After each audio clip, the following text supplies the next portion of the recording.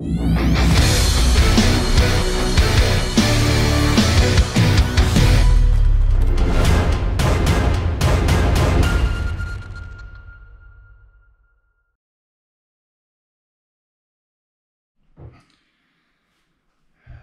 it guys?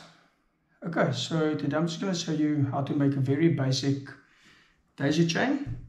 Referring to the daisy chain, this is what it looks like. So daisy chain would just be a few squirts in a line, each with a hook on, and we normally pull this specifically to catch bonitos, especially in the Cape Town waters, where this is probably one of the most effective lures and rigs to catch bonnies on. So we've got the bonnie comp coming up in a couple of days, so literally preparing for that at the moment. So what I use is just a couple of different size squirts, and then I also have two versions of a daisy chain, one with a lure where I only use this little katonko candy with it, and the other one without adding any lure, where it's simply a straightforward daisy chain with just a couple of squirts. Okay, so what I try to do is I normally try and find what the fish feed on. Are they feeding on a daisy? Are they feeding on hard lures? If I get two fish on hard lure without anything striking on my daisy, then I typically just put straight lures on. If I find that they're only eating on the squids, then I remove the hard lure and I only pull daisy chains. There's certain advantages using them.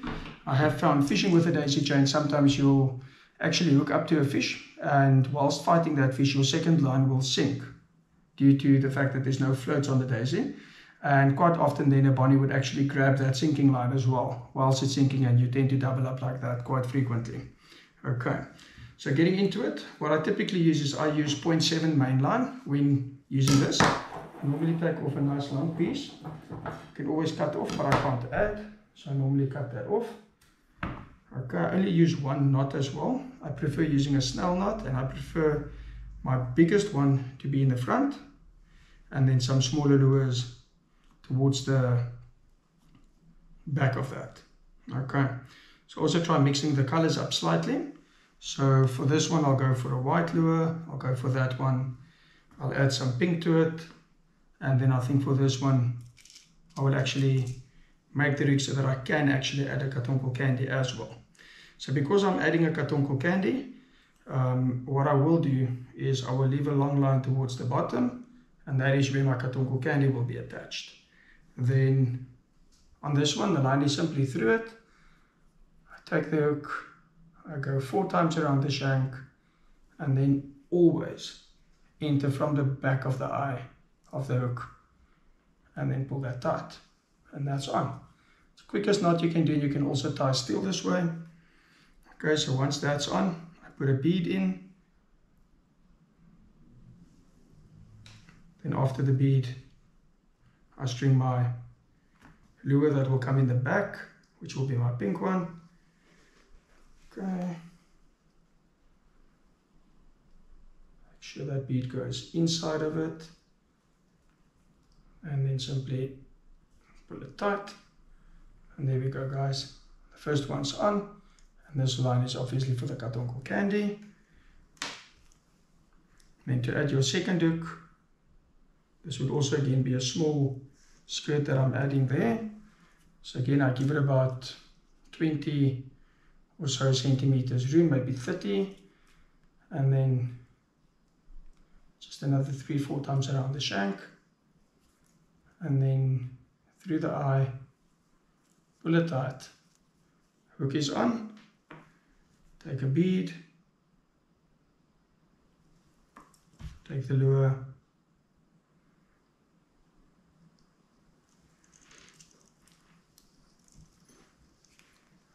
Go, simply slide it over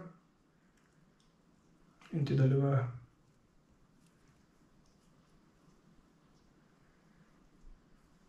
and there you have it. Now you've got 2 on there. Now I'll put a bigger hook on for the bigger lure, again from the back of the eye.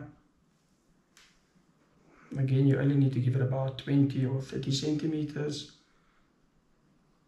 Couple of times around the shank, from the back to the front, pull it tight. There we go. Just add another bead here.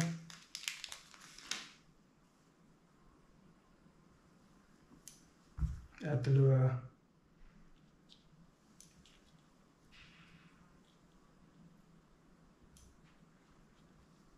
Pull this all the way down.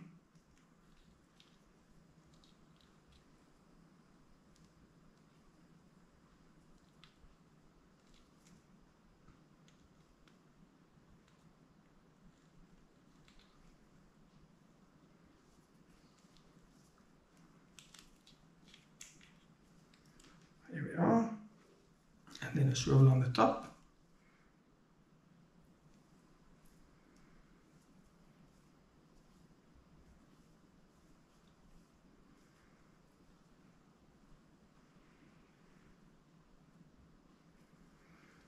So it's just something to add as well. Some guys like making different knots where they actually don't tie the hook to the line itself. I personally believe that every knot is a weak spot on the line, so I try and make less knots. The less knots, the less weak spots there are. So therefore, the less chance of breaking off. Especially in Cape Town, we tend to have seals that constantly grab the line. We tend to battle with them quite a bit. There you can just add your katonko candy to the last one. And again, I'll just use a normal figure of 8.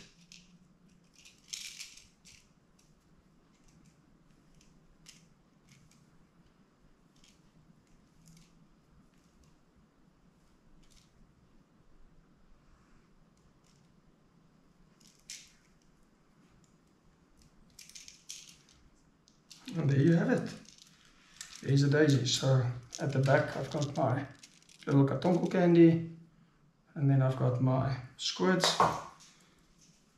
We're going onto the water, just make sure that they're all hanging over the hooks.